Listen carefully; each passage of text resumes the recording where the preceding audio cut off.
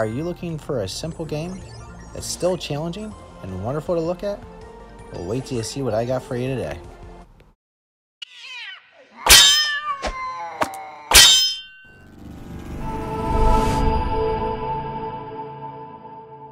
Hello everyone and welcome to another I Pick My Butt video.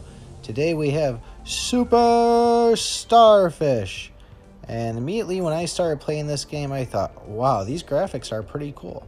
Now I will say, I played this game for about an hour and unlocked a whole bunch of stuff and then went to go make this video and realized, shoot, I never hit the record button. When you start the game off, you begin with one fish, and the purpose of the game is to grab those blue stars and avoid anything falling, hitting you, lasers, and you will get these shells that if you get 200 of them, you can unlock a volcano thing, and that'll be your access to getting a couple of the other fish. It seems like once a day, you will also see gems in there, and those gems can be used to speed up the progress of things, also unlock things, and you can remove some stones on your, I don't know if you'd call it your headquarters, your fun little cove area, let's call it.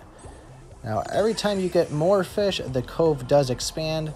You plant the plants on it, and the plants will grow over time, and not really sure what they do. We'll have to keep an eye open at future videos to see what the purpose of the plants are. Unlocking new areas is kind of random, but once you get about midway through it, you'll see a green camera, and if you get that, that's going to kind of take a picture. It stores a card in your albums, and that's kind of a way to say you're going to see that area a little bit more frequently than you would before. If you take a look in that top left-hand corner, you could see my high score of 1,178. And the way I achieved that was the more stars you get in a short period, you'll start to stack a combo. I had that combo plus a 2-time star, and I didn't even realize I was doing that good, but it was like, wow, that's a pretty darn good score. Seems like all the games nowadays are offering some type of ads. Watch the 30-second ad, and that'll give you about 25 of those shells to kind of speed things up. Now let's take a look at the bonus game here, which is done by those 200 to get in that volcano. And if you can see, it just kind of bounces back and forth.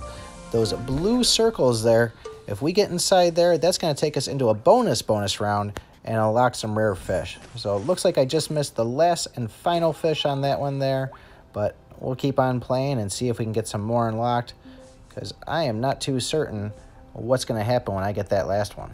Throughout the game, keep an eye on the clam because he will be able to get tapped, and he kind of gives you a chance to win a couple of shells.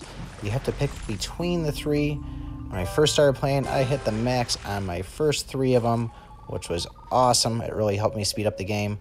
Now, after you pick the first one, you can watch, once again, a short video, and then you'll have a chance between the other 2. So it's kind of a quick way to speed up the progress of the game.